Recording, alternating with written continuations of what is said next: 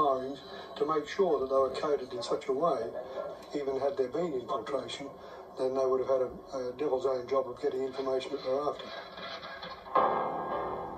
The blue steel tests commenced in 1956.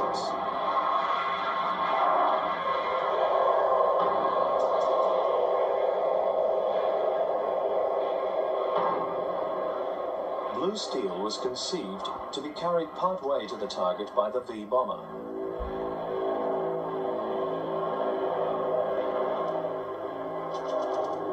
After being dropped from the bomb bay, the missile was powered by its own solid fuel motor.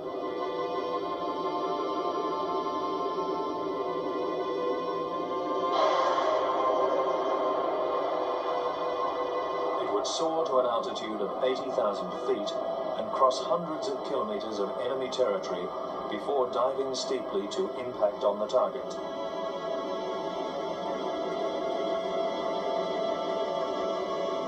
While some V-bombers were trialling blue steel missiles at Woomera, others were at Maralinga, the nuclear bomb test site 300 kilometers to the west, testing the warhead intended for the blue steel. The atomic device was called Blue Danube.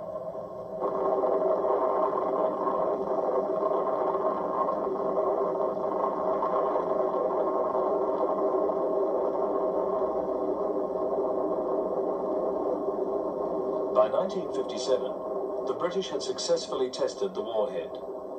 She now had her own nuclear deterrent.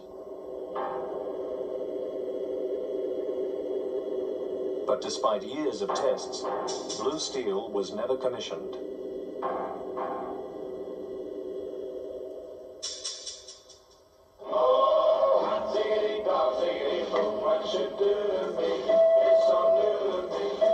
For the majority of people at Woomera, there was no connection between their daily work and the tests at Maralinga.